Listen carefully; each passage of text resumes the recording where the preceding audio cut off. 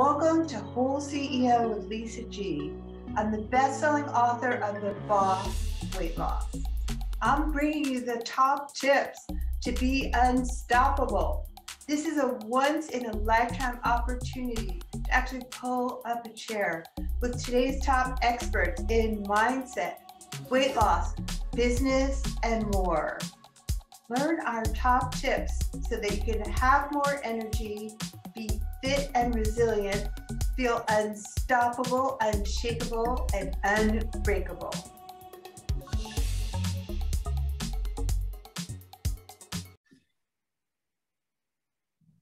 He's a transformational growth expert, leadership executive, combining strong mentoring skills with coaching tactics, real-world knowledge, and experience to assess required individual and organizational change that assists people and companies in punching through their growth ceilings.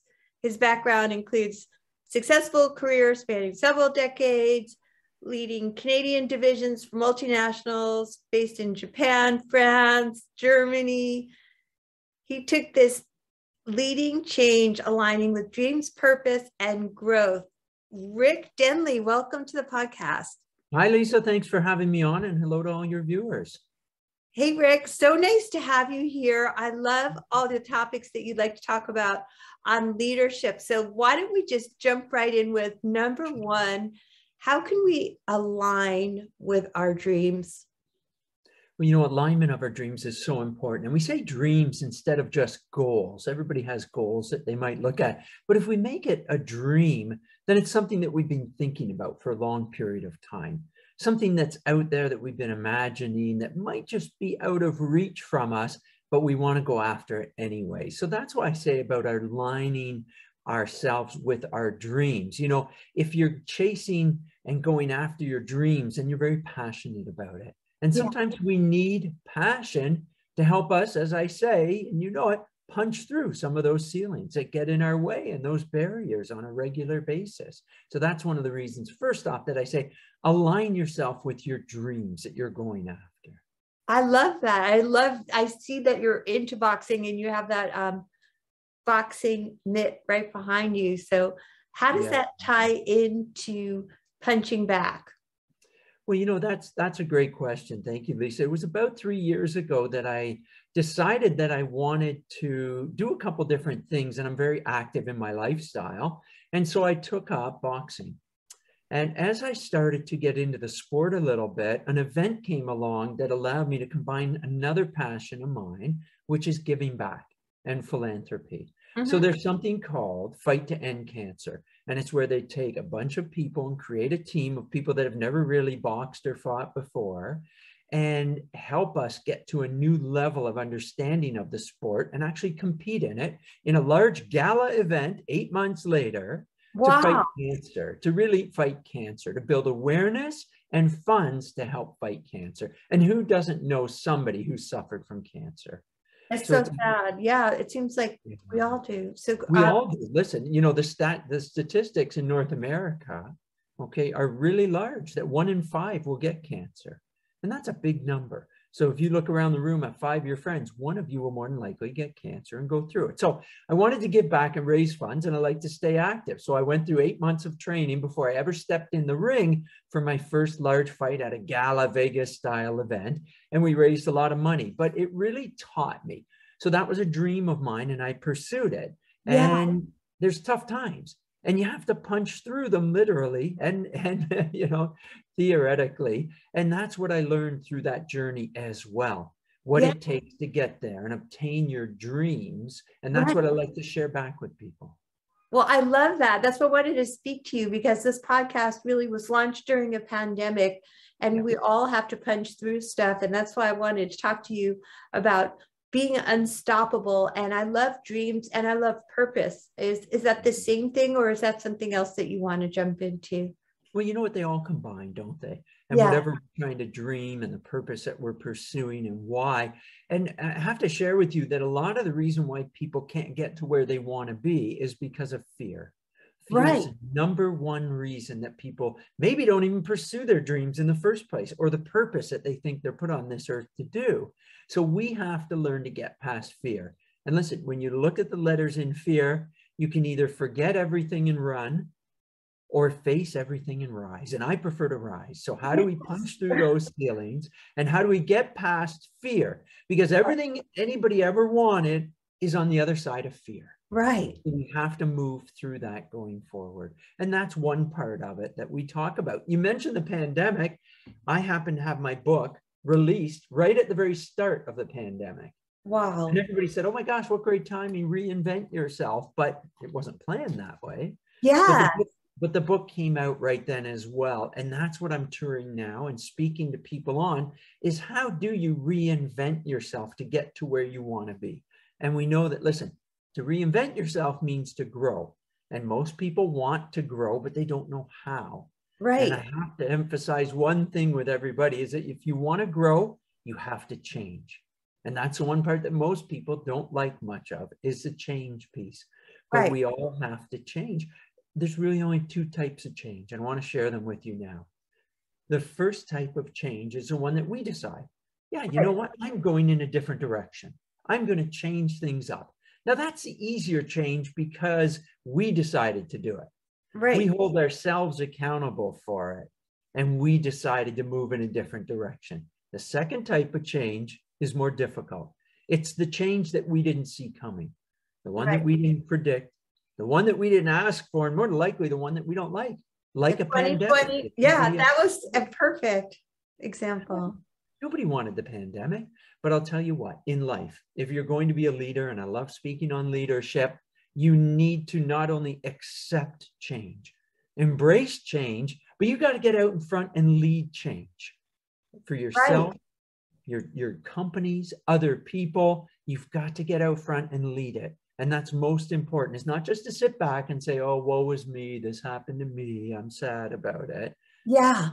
Change it. Get that energy. Take that fear energy to punch through and lead the change that you want to see. That's what it's about.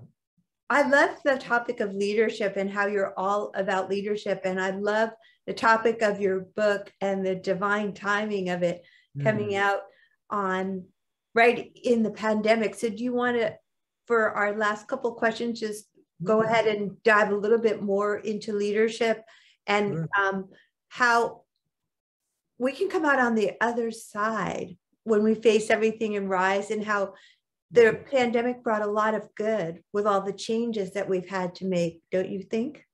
I agree, absolutely. And if nothing else, it helped us understand that we can change, that we can be good at change. In fact, that we can welcome change. And the interesting part, without getting into it too much, but the biology of it is the brain can be rewired. And we can rewire ourselves, right? Yes, absolutely. Okay, maybe you don't like change all the time, but you know how to handle it better. So every little change that we do helps our brain rewire so that the next time change comes along, we're better at it.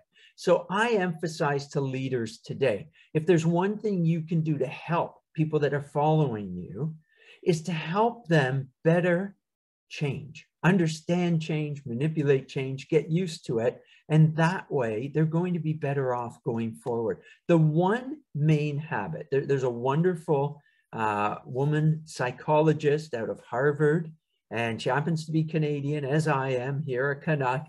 And she mentions and wrote a book on change and understanding it. And she said that there's one skill set that if we get good at, we're going to have a happy life. One skill set. Lisa, do you know what it is? I want to say resilience, but I think it's also having a growth mindset. Yes, both are right on track with that. The word that she uses and the skill set for us to get better at, and that we as leaders should be helping others get better at, is adaptability. Okay, great. If we can adapt to different situations, regardless of what comes our way, with a positive, energetic mindset, we're going to be happy. We're going to be successful. We're going to get through whatever it is. So adaptability is something that we should learn, and as leaders, be teaching anybody that we can how to be more adaptable. I love that point about leadership, because people also to watch what you do as a leader. So if you can become more adaptable and punch back be resilient, have a growth mindset, then the people that you influence will notice, right? You're right. That's a very good point. And you know, when I was going through my fight training, it was challenging. It was difficult. And you want to talk about having to learn change and adaptability from what you think you know so that you can survive, because literally ending up in a fight, then there's your instance. And so what I learned during that time frame is transitional mindset for me that I can use in other places as well. So we need to become adaptable, and leadership for adaptability and change is a great way to help others. I love that. Do you have any final words you want to leave our audience with about how they can become a better leader? Yeah, that's a great point. You know, I've got a bunch of information over on my website they can download. There's some blogs there as well on leadership that they can go and grab some articles on as well. That's at www.rickdenley.com. And there's a whole bunch to download and learn more about. 2 weeks ago, I ran a leadership forum, and I've put that up on my website as well. So if they want to go watch that, 30 minutes of leadership today and into 2022, the year that we're in, I'm sure it'll be helpful for them, and they can reach out to me there as well. Oh, thank you so much, Rick Denley. Your wealth of information on how modern leadership can exist and grow and become better. We can all become better and grow. Don't you agree? Absolutely. And I appreciate you having me on on your show here. And if I can help anybody in any way, leaders that are out there with whomever they're leading, including themselves in what you do, I'm happy to do it. Thanks, Rick. Thanks for being a guest on Whole CEO with Lisa G. Thanks, Lisa. Thanks for coming to Whole CEO with Lisa G. After over 20 years helping people lose weight and get fit, I'm so excited to announce that I found the missing link with my coaching. Message me if you want to learn how to look better, feel better, and go faster with a master. Lisa G at lisagfit.com.